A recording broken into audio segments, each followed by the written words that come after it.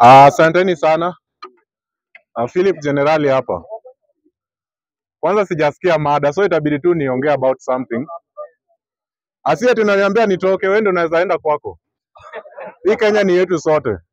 So first thing guys, kitu nataka kuambia ni hiyo pumbavu sijui itatutokea kwa akili lini. Very good. It is so shameful. Some people bado wanasema eti watasimama sijui nyuma ya nani. Let me ask you a specific question my people. Sisi kama wa Kenya, mnadhani kama venye tunatokelezea hapa kila siku tunakuja kuongea hapa bunge la Jacaranda, tungetokelezea tu one day na tuseme hiyo ofisi ndio inatumika vibaya na tuende huko, tuseme hatutoki huko hadi mtu mmoja atoke. Each and every time this is the blackmail watu wanataka. Wabunge all of them are employed, lakini wanasema self employment, but they can't even create a favorable environment for us to create hizo job opportunities tujifanyie kazi. Kuna vitu zingine sawa hatufai kuongelelea. Majamaa tusiongelee mjinga kama Ruto. Tusiongelee mjinga kama Raila. Yes alifanya kitu lakini the truth remains.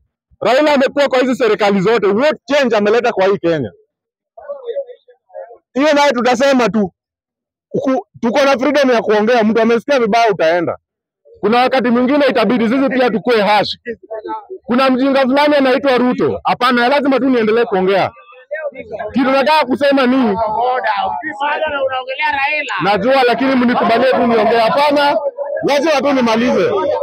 No, just allow me finish. Allow me to finish. I know, but allow me to talk. Nani amesikia vibaya? Nani amesikia vibaya? I can't withdraw. I have to talk. Allow me to talk. No, allow me to talk.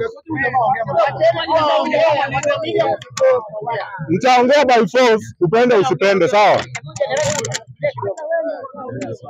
Nitaongea. Thing is, there is something I want to say. There is some kind of stupidity, guys, that hatufai kutolerate. This William Ruto sahi ni president. He is a killer. He is a murderer. This person is thirsty for blood and power. Na kuna vitu zingine anafanya sahi. That is the same way. That is the reason why it feels so painful. Mavijana waliuliwa. Mavijana bado wanauliwa. Watu wanapatikana day in day out. Lakini they can't talk even about those. Ikipika kwa impeachment, wanaita public participation. Wakati walikuwa naingia huko, walisema they are going to fight for wananchi wa kawaida. Wanaenda kupigania watu wa bodaboda. Wanaenda kupigania mama mboga. Nyinyi hapa mniambia how many people are employed? Niambie wakina nani leo wametoka kazi. Hapa ndani. Angalieni mkono ziko juu. Angalieni mkono ziko juu.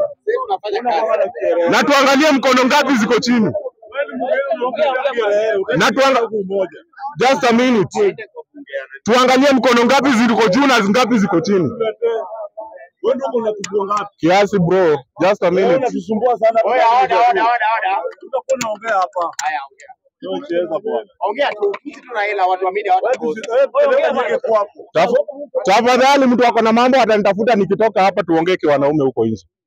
Sasa kitu nataka kusema ni watu, there is no one who cares about wananchi. Ukweli usemwe. Hakuna hata mmoja. Oya wewe. Sasa nani anatosha?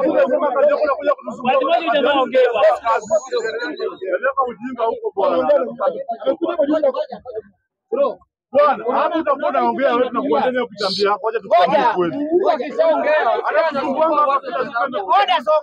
What I'm saying is, Wakenya sasa tunafaa kusimama. Kenya yetu imeenda. Shame to Ruto, shame to all these politicians. Wanaume wengine wakikuwa kwa leaders, wakikuwa kwa leadership, wanapiga against corruption, but wao wanaendeleza corruption. Wengine wanapigania maendeleo, wao wanapigania viti. Wako huko lakini hakuna kazi wanafanya. There is no change that will come to this country. There is no person mwenye atakuja kuprophesy at 2027 tutakuwa na good leadership. Change must be fought for. It is you and me who must come out to say enough is enough with corruption. Enough is enough with bad governance. Na tuseme imetosha. Hii siasa ya mdomo ile tusaidia. Hatutaenda anywhere. Sahi we should not be protecting anyone. Those people wako na kazi, mnadhani tuseme sahi wachane lockdown ya 1 year. Wengine wao wanaweza kaa even for 5 good years without going to job na watakula and they won't complain. Jiulize wewe uko wapi? Ndio maana sasa tunafaa kuweka ukabila kando. Tusiseme eti mtu wangu anapigwa. Tunafaa kujitolea wote.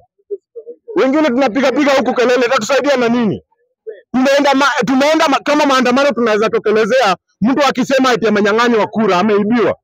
Lakini saa hii Kenya yetu inaibiwa, tuko nyumbani hatuwezi tokelezea. Then we are expecting one day to kuwa a good country whereby wengine wanaweza toka kwa nchi nyingine wakuja kutafuta kazi huku. Kwani sisi tulizaliwa kwenda kutafuta kazi kwingine? This is our motherland and it is true saa hii on the bad hands. Hao wameamua kuiba Kenya wote. All of them are corrupt. It is you and me who must bring a change to this country. It must start with you. Sasa hata kuprotect somebody. That person niliwaambia the other day hata hawezi kulipia rent. Unaweza msupport venye unataka. Wengine wetu hadi tumekufia wanasiasa. Tumekufa, wamezikwa, but they are still on those seats. It is now time Kenyans we must wake up. We must wake up. It is so painful. Wananchi wamekuwa discriminated. Wengine walistupwa, hawajawahi patikana. Families are still crying. We guys tunaweza kuwa na kazi, uko na kazi lakini jiulize, ikifikanga hata mid-month unakuanga na hiyo pesa uko nayo? Hauna. Wanasema pesa mfukoni. Lakini pesa mfukoni will only come by the time we have a good government. Somebody who cares about us. Who cares about me? Sasa nawaambia hivi, my last word. Saa hii kitu tunafaa kupigania, vitu tunafaa kuongelelea ni venye tutapeleka nchi yetu mbele. Sio venye mtu anatolewa kwa kiti yake na venye nani anawekwa. Hiyo wapigane huko. Sisi kitu tunafaa kufanya ni tuwapige wote waende. Leadership side tunafaa kupeleka kwa mkono wetu. Tuseme Moshi wanao siku moja kwa president. Acha ni Raila.